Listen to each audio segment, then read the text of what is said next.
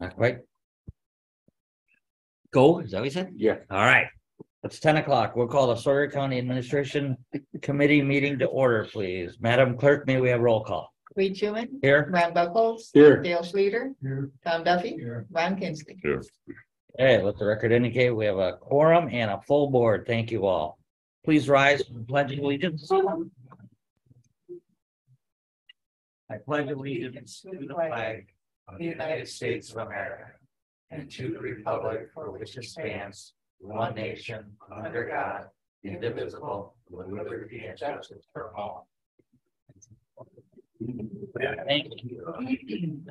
Certification of compliance with open meetings law, Madam Clerk. This meeting has been noticed to the public and news media as required by section 19.84 Wisconsin statute. Thank you. Meeting agenda has been presented. If we're all good with that, we'll move on to number 6, public comment. Anybody here wishing to speak to the board? Anybody online, Mike? All right, thank you. Number 7, approval of our meeting minutes. Motion by Mr. Duffy, second by Mr. Kinsley to approve our meeting minutes of December 8, 2022 as presented. Is there any further discussion? If not, all those in favor signify by saying aye. Aye. Opposed? Motion carries. Kudos to you, Madam Clerk. Nice job. All right, number 8, Veteran Service Department report. Gary? Yep, good morning. So Yep. for December, I had 425 phone calls, 262 letters, emails and faxes, and 82 office visits. For the end of the year, we had 130 disability and pension claims and received retroactive payment or initial payout of $569,329.49 for claims that were decided in the veteran's favor. My training is up to date. And that's about it. As far as Okay. the report. You got your mailbox. I got my mailbox too. Yep, thank you for bringing that up. Good. We all know where we are. So. That's I just want to mention, Gary, that the tribe has agreed to post for their TVSO position again too, so maybe that'll help. I know you're seeing everyone, which I thank you for that. Okay. Any comments from the veterans with the building down there? They seem to be satisfied, not satisfied. Yep, I had one complaint, I think earlier, end of last week, somebody hadn't been in and they went up and the building was doing. They were upset that they had to walk in here and ask where I was, but and then to find out I wasn't in the building, but it's been, we're coming up almost soon, we'll be up to a year being out of there. So anyway, but they give him good directions. He found me, but that was it. I mean, what are you gonna do? You're gonna leave a sign up for that. Yeah. But for the most part, they like it. So it's a nice area to sit and wait. And, if they have to wait, and there's the ease of access coming in. It's all new to them. They'll get Exactly. used to it. Yep, Good. exactly. Yeah, they're finding me. And they're calling, and so we're getting there. And then I heard Gary, or I guess the tribe motion to move the TVSO office to the Kinnaman School building, right near our Veterans Memorial right there. Yeah. So if you hear anything about that, that's where they're going to be stationed, Okay. at Kinnaman. All right. Okay. And then are you seeing with your new offices, as far as confidentiality and counseling, is that okay? Because we heard, didn't we, Dale, from Health and Human Services that they had issues on one side of that building? That was what they said. Gary was over here and he didn't have any sound issues at all. Yeah, of course, I'm hard of hearing too. So I'm the exact. The walls the walls aren't insulated inside. There's nothing in between the two sets of drywall. Gotcha. So, and I think that's the biggest issue, when they're in the conference room, veterans, we use the big conference room every other Thursday. And they're hard of hearing as well. And they've got a big screen, they're talking to the counselor on the big screen. And it's a group of them, and they're loud, they talk loud, and they can't hear, so they turn the volume up. So they've got some canceling noise. They brought in some little noise canceling, white noise devices on their side of the building, and it just is what it is. But the guys are there for 1 hour. If I have individual counseling, I use a smaller conference room. Okay. To get them out of there, but so I guess that's my side of the story. What Health and Human Services has might be, more to them. Okay. Anything else for Gary? Committee? Keep up the good work, Gary. All right, yeah, thank you, Gary. Thank you enough for what you do. Amen. All right, number 9, information technology report. Mike? Good morning. Just a couple of things that have come up recently. The Sheriff's Department has taken a renewed interest in their webpage, and so they asked if we can help beef that up. They want to do a better job of presenting information. They kind of like the look and feel of Washburn, so I said I think we can come pretty close to that. They're also going to beef up their Facebook presence, and then some reports that are put out, like the jail roster, they want to have mugshots included on there, which other counties are doing, and we're going to start doing that too. So we'll be working on that. Other than that, we had a request for maintenance to capture online all of their vehicle work orders, and so they'll be online instead of paper-based, so they can look at history. So that's another project that just came up.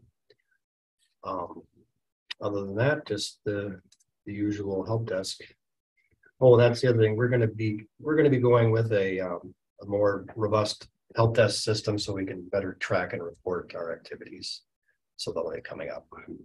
Wonderful. With the new courthouse addition, your IT budget and everything is maintaining, or? Everything that's new for the courtroom is pretty much in the construction accounts, so it didn't really affect us too much. There are some things that, like phones, won't really cost that much more, so there really isn't anything that nothing to be concerned about. Everything is within budget as far as we're concerned. Audio, video, still under budget. Got it. Okay, anything else, guys, for Mike? Thank you for all you do. Thanks, Mike, for all your doing. Great. All right. Number 10, human resource report. Rose? Good morning. Good morning. You have my report. I guess a couple updates. We've made an offer for the driver operator position in highway.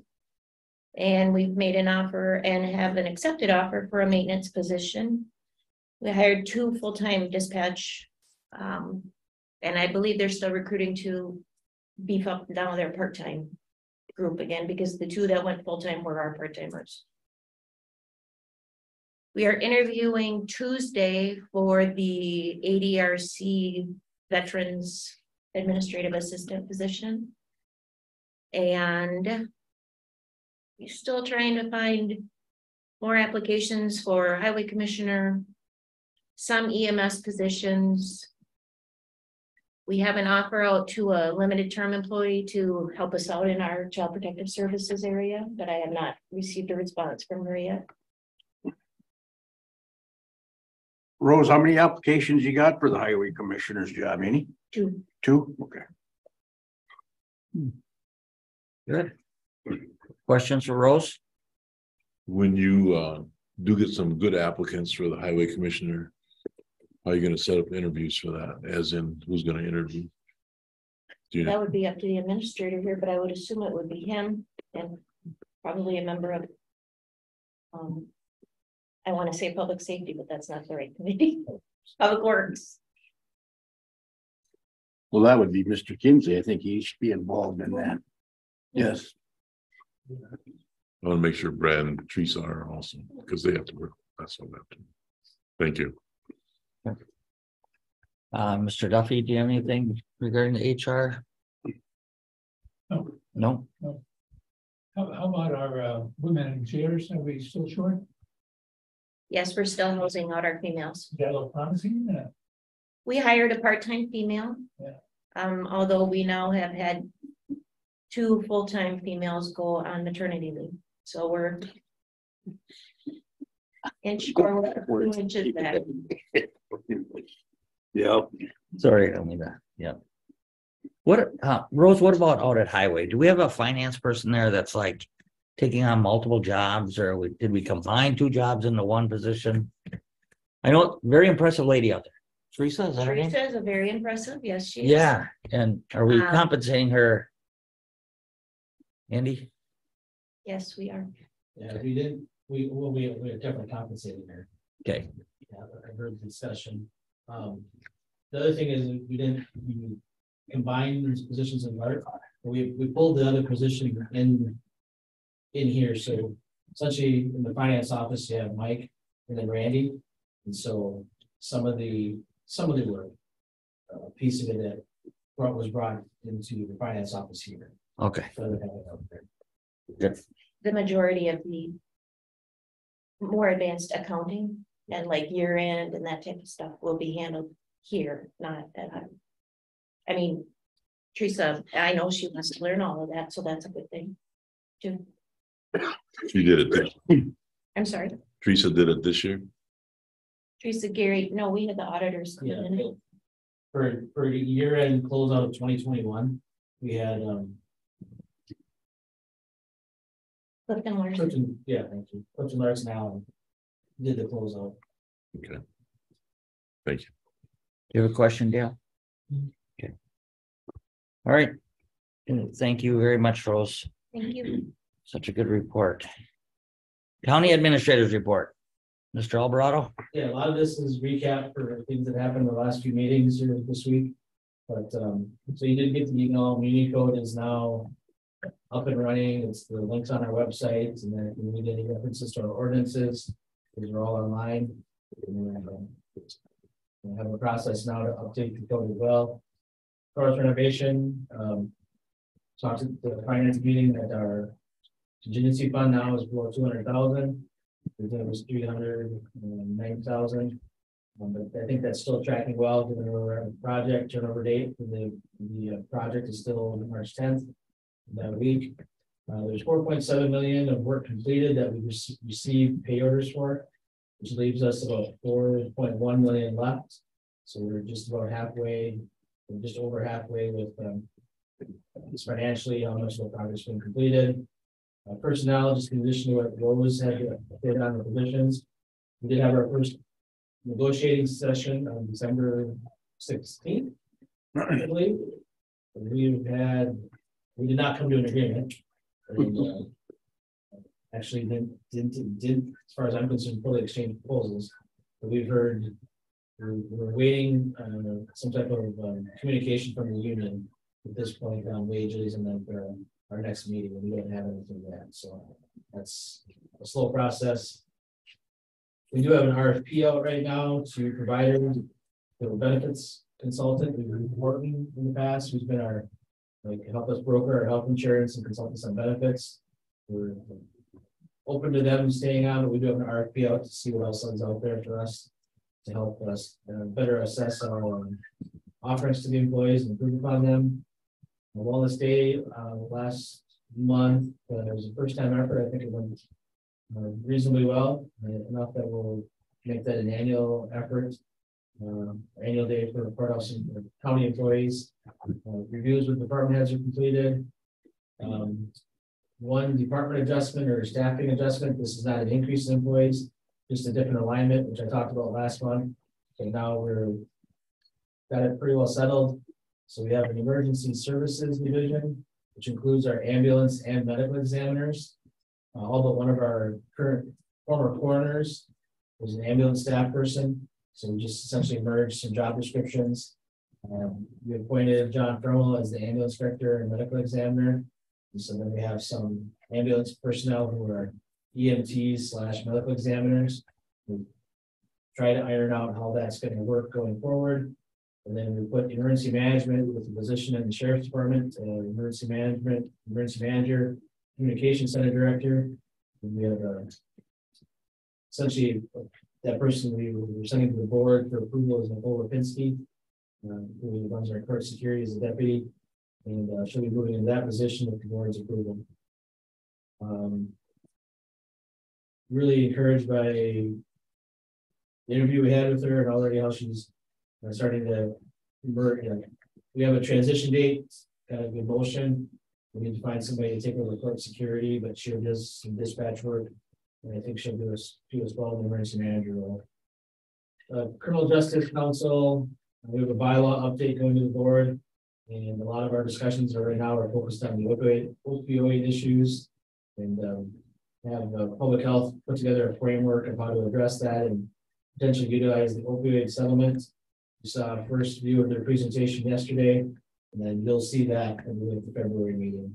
They'll come to the board to make that presentation, as well as the drug court and diversion program will be fully functional this quarter with the state grant to fund it and get that fully implemented.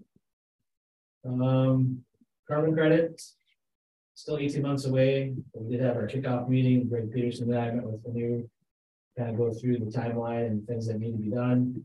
We closed on the county forest land acquisition before the end of last year. It's the Cooper land. That's the 80-ish acres that will be added to the county forest block. And also the outcome of the budget process with the Senior Resource Center. They had asked, rather than in lieu of additional cash financial support, if we could offer some in-kind help. So we agreed to do that and monitor how that's going to work. They've asked for help in the areas of IT and maintenance. Essentially, IT would be like just when they have IT problems, somebody help troubleshoot and maybe recommend purchases or upgrading IT. Similarly with maintenance, we're very close proximity to them. So if they have maintenance issues, they'll have Tim come over and take a look and make some recommendations on how to fix things. And then also for clearing sidewalks off to make a pass on their sidewalks and put salt down or similar. They have a small area to mow. We're out mowing and we'll take care of the mowing. Seem to be reasonable accommodations in lieu of cash support. We'll do some in-kind support that we're going to document that they can leverage some of their funding for. Just an update on the outstanding items we have with Recruiter A. So the child support MOU is being further discussion, and I expect to be back to the Public Safety Committee next month. The 161 agreement, I think we're still waiting, and we've gone through it on our end, but we do not have that signed as far as I know. And then the ATV UTV ordinance was discussed again last night at Public Works, and it's coming back at February meeting after there's a discussion about looking at all the ordinances and trying by all the ordinances, the R ordinance, the township ordinances, and the LC ordinance, and make an effort to get them to be a little bit more consistent, so it's easier for the riders to navigate. And then we did approve last month the county LCO collaborative tribal law enforcement grant. That was approved. That's already been approved by the state, and I think the distribution of funds is already occurring, and those funds are going to go directly to the tribe this year rather than going through the county. Good job. Yeah. That's a wonderful recap. I got a question though on the Senior Resource Center. Do they have their new equipment up for their Zoom stuff? I guess I've never tried to. I don't think so, because we found out that when we tried to upgrade the computer, it wouldn't talk to the older computers, so we couldn't use. So you don't have it going yet? No, Okay. All right. they're still in. I haven't been involved. Oh, So I mean, she might be actually, contacted. like a year ago, I got a question, but that was it. So yeah. I told her I'd be glad to help, but I haven't received a Okay. request yet. I just wondered. Thank you. Just maybe one thing on Senior Resource. We talked to them, we met with them. This came up during the budget. Obviously, their meal costs, like most places are going through the roof. And I know that, like when decisions are made, like in the winter area, to close that center down, we probably get as many phone calls here at the county as they do with people unhappy. But probably going forward to control meal costs, they may have to look at other changes. We've brought them up with them that we can help them maybe look at contracting for food preparation or having a central kitchen, or these are alternatives they can look at. But, you know, extended kind of to them that we can help them do that. We have some ideas. Mike has some experience with contracted food service. So when they're wanting and ready to, we'll help them do that because it's a partnership to us. We don't want them to, you know, we want to back them up as much as we can and support their decisions or help them get to a place where it's good for us and for them. So we're not ready to do that yet, but we did have that conversation. I know they put out the winter, they put out on Facebook. They've been eating at that center. They've been doing potluck there though. Yep, so as I understand it, the group in winter has arranged for their own facility right now. Yeah. And so they're doing potlucks, but also our senior resource meals are being delivered there. Okay, I was wondering about that yet. It's So, like, yeah. here's your meal, you can eat it wherever you want. No, Okay. you can get it there, you can do that. Okay. Mr. Schleter? Yeah, the winter nutrition site has always existed and will continue, of course. But as Andy says, we deliver meals and they want to get together and join the Braves Club, let them, you know. Yeah. Cause I know when I go and I read their stuff every month or every week when they put it out. And it doesn't say anything about getting their meal there from the Senior Resource Center, which I'm sure I never doubted that they are not. You know, from being, when I sat on the board with you guys. We still deliver meals down there and we still do. Yeah, okay. Meals and so we do everything. We're supposed to. Okay. I want to thank you too, Mr. Alvarado, for getting the invoices paid to the county by sending Justice Point and UW Extension to the tribe. They came and did a nice job. Yep. Let's see, anything else for Andy? Questions, concerns, comments? No? And he does a nice job of putting Yeah, he stuff does. together. Recapping it perfectly. Future agenda items. Is there anything we're missing? Should we be discussing? No?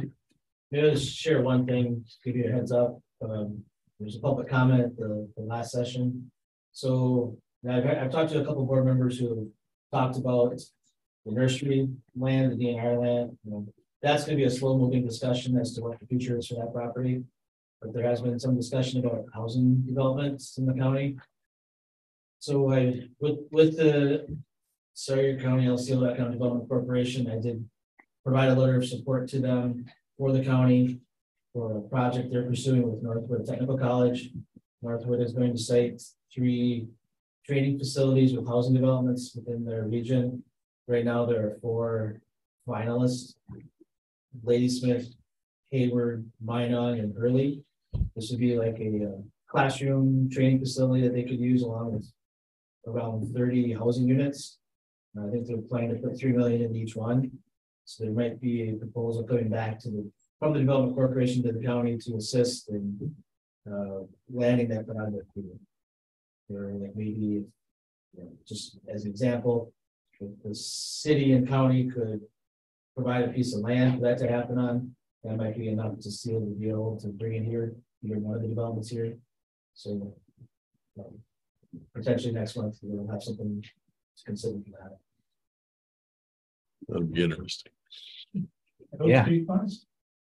They were actually federal funds that came to the state. It's the Workforce Innovation Grants. So I think LCO got an innovation grant in the first round. Yeah. Northwood got one in the second round. Yep. Thank you, Andy. Is Charlie still the chair or president of the city? As far as I know, he is, yeah. Yeah. I think somebody a conversation he is, but he's not running. Yes. I mean, Ron, don't start. Okay, Tom, that'll be your position next. There you go. all right, Mayor done. correspondence, report. Conference of the meeting, but we have a legislative update coming up, Andy, Yeah, is that, there's I'm not sure if you guys get all these emails from the state, Wisconsin counties, but the Wisconsin County Association Legislative Conference is first week in March. that's later than other years, It right? is, it's pushed back about a month because they wanted to schedule it, so it's after the budget's out and has some time to seep in. Got it. Okay, and should board supervisors, if they wish to go to that, contact Lynn? I'll get the information on that and she can send an email up to the board. That'll be north of Highway 64 this year. Unlikely. Right, that's a good point, Ron. I've never seen it. Okay. Anything else? If not, thank you all for joining us, and we are adjourned.